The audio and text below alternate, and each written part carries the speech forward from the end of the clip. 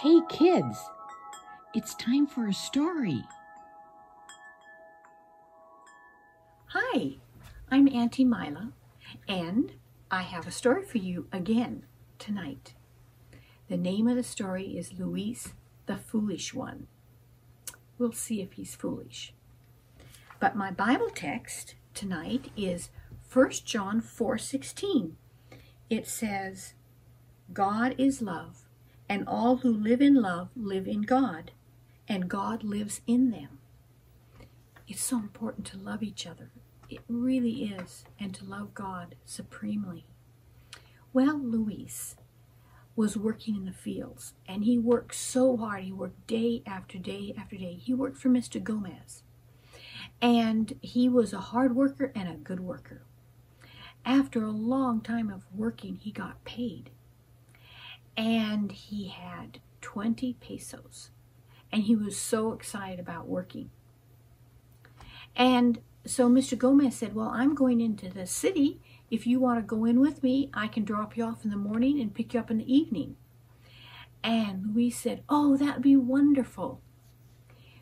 Well, that night, the night before, he was talking to his mom and his brother, and they were so excited for him that he got to go to the big city. And they said, what are you going to buy? He said, Mother said, be sure and buy a pair of shoes for yourself. Your shoes, look at them, they're just about worn out. And you need another pair of pants. Be sure and buy a good pair of pants for you. And buy a shirt. You need some good clothes. Your clothes are so old and worn out. And so the next morning, Mr. Gomez came by and picked him up. And as they were driving along the city, Mr. Gomez said, now, don't be a foolish one. And don't spend your money on things you don't need. You need some good shoes for yourself. You need some clothes. Buy things for yourself. And watch the people at the stalls, because they try and cheat you. And Luis said, okay. So Mr. Gomez dropped him off at the market.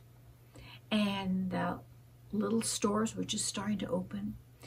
And Mr. Gomez said, I'll be back this evening. And Luis had taken a lunch along, so he was going to have a good day in town. And he had his money in his pocket. So he went from stall to stall, and everyone was trying to show him things. Oh, come look at this, and look at this. And he was just looking at all the things. And he stopped at this one place that sold beautiful scarves. Beautiful scarves. They had lace. And the lady said, look at this. And she tried it on. Now, isn't this beautiful? You should buy this for your mother. And he said, oh, it is pretty. But I'm supposed to buy a pair of shoes myself, he was thinking, and some clothes because Mom said I really needed it. But the lady said, but look at this scarf. It's a beautiful color. Your mother would look so beautiful in it. And so he thought, and she said, it's only 8 pesos, and you could buy that. And so he thought, and he said, okay. And he bought a scarf for his mother. For 8 pesos. It was beautiful. And so she wrapped it up, and he gave her the money, and he walked on.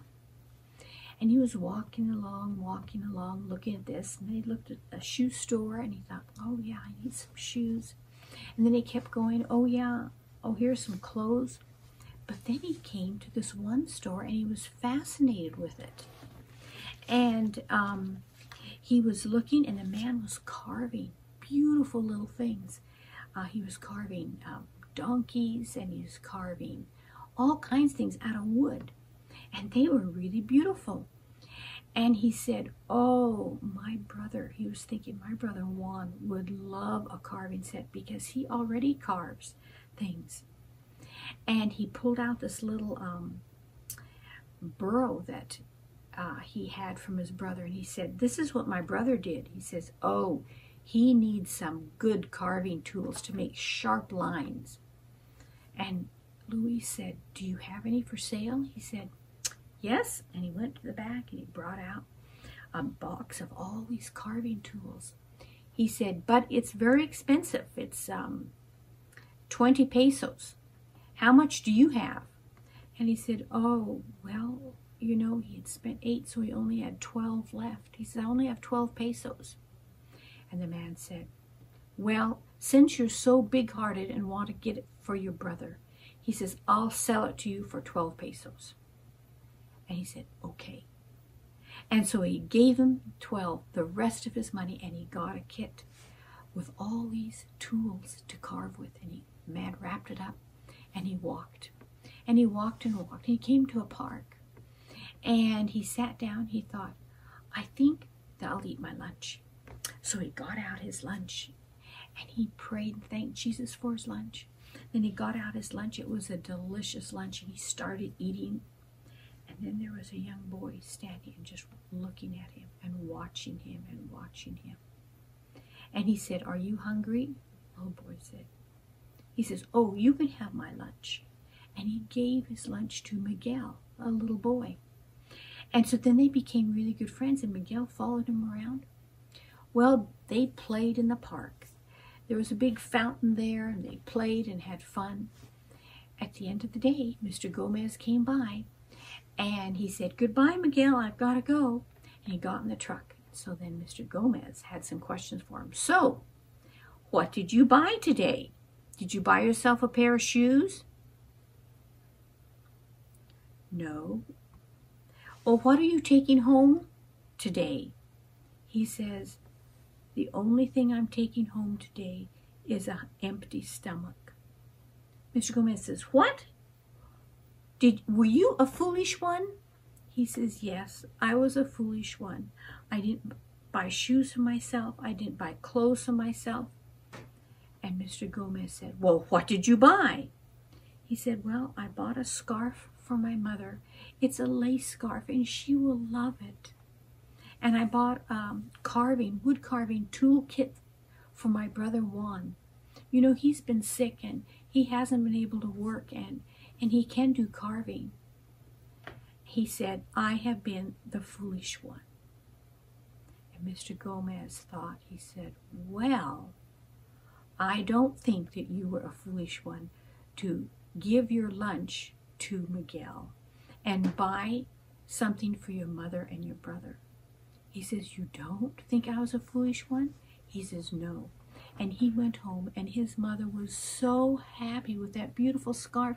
She had never seen anything so beautiful. She went, oh, that's beautiful. Did you buy yourself a pair of shoes? He says, no. And then he showed his brother the carving kit, and his brother was so happy. Now, I have a question for you. Was Luis the foolish one? I don't think so. He loved his mother, and he loved his brother, and he spent all his money on them, and he even gave his lunch to Miguel. Thank you so much for joining me tonight. I want to have prayer before you go. Dear Lord, please don't let us be selfish and just think of ourselves. Help us to be more like Luis and think of others, those around us that love us. We love you, Lord, with all of our hearts. For Jesus' sake, amen. Thank you so much for coming by. I like talking to you. We'll see you. Bye. Thank you for joining us. Come again. See you next time.